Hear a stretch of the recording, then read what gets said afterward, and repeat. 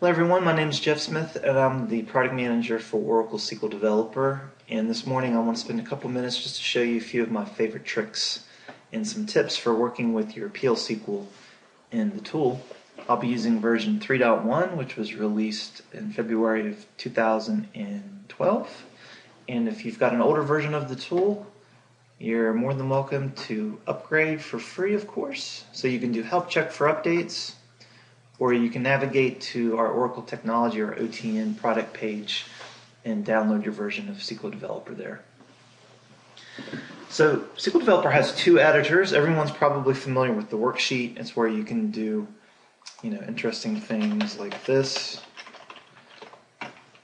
So ad hoc queries, and you can do, anonymous block stuff here if you want.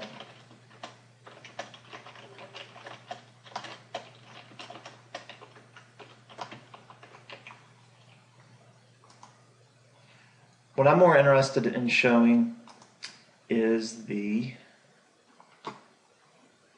procedure editor, which is for dealing with your PLSQL objects. So let's take a look at some code that everyone has, and that's the dbms output package in sys. So first I'm going to show you how to use the keyboard to navigate your connection tree. So my current connection highlighted, I'm going to hit arrow right.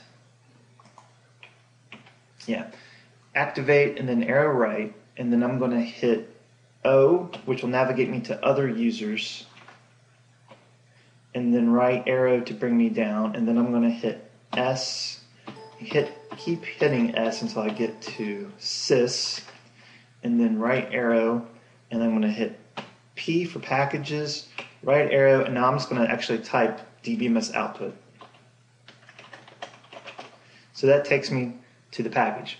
So some people find that a little tiring, and I'm not really a keyboard person. Sometimes I'm more of a mouse person. So you do have an option in SQL Developer. If you right click on your connection, you can ask for a schema browser, and this gives you a different way of navigating your database objects. So you have a schema drop-down selector and then an object type selector, and then you can also key into these objects.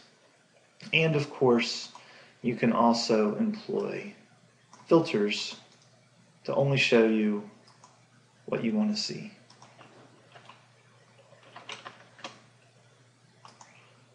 So here's just these objects that resolve to that filter. Alright, so that's interesting. Now, when I click into that object, this over here is the procedure editor. So this is a read-write presentation of the code in the database. And it's not that long. It's maybe a little short of 200 lines. But it can be tiring even to scroll back and forth, up and down in this thing. So if I expand the tree here, I can double click into these methods and procedure calls and function calls, and that auto navigates me to that piece of the code. Now let's say I'm going to be working on this enable piece a lot. So if I right click in the gutter space, I can toggle a bookmark. And you can do this as many times as you want. And Control Q will take me between my bookmarks. But there's no way to jump to a specific bookmark, which I think is more interesting. So what I can do instead is assign a numbered bookmark. So I want to jump to this line of code on demand. So if I hit Control-Shift-6, that will create a bookmark 6. And then if I come back up to the top, if I hit Control-6, it navigates me to that line.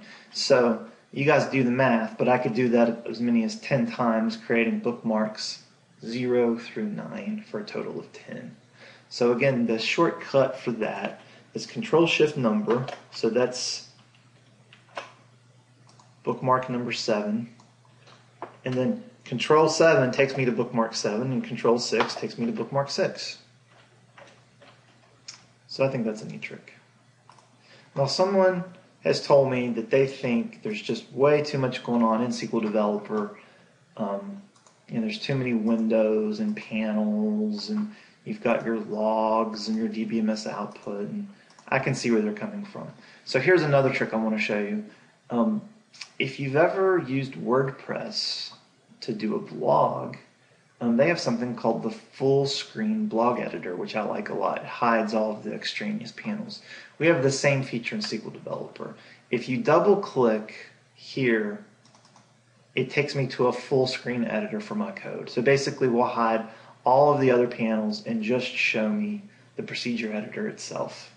And of course, if I double click, it takes me back out to see everything else as well. So those are our 3 tricks: navigating the tree or using the schema browser to double click into a method, setting numbered bookmarks, or using the full screen editor. I hope this helps you be just a bit more productive working with Oracle and your PLSQL source. And feel free to come back to my blog, thatjeffsmith.com, or follow me on Twitter, thatjeffsmith.